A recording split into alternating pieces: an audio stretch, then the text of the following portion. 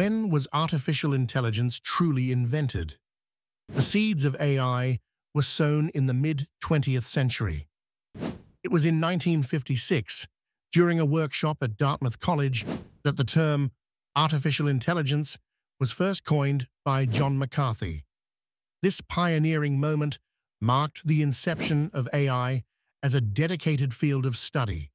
Yet basic concepts had already been forming. Alan Turing's 1950 paper, Computing Machinery and Intelligence, posed the famous question, can machines think? This ignited scholarly intrigue and laid foundational groundwork. Early AI focused on problem-solving and symbolic methods. Over the decades, advances evolved from rule-based systems to neural networks, culminating in today's complex machine learning models. AI's journey is a testament to redefining the boundary between man and machine.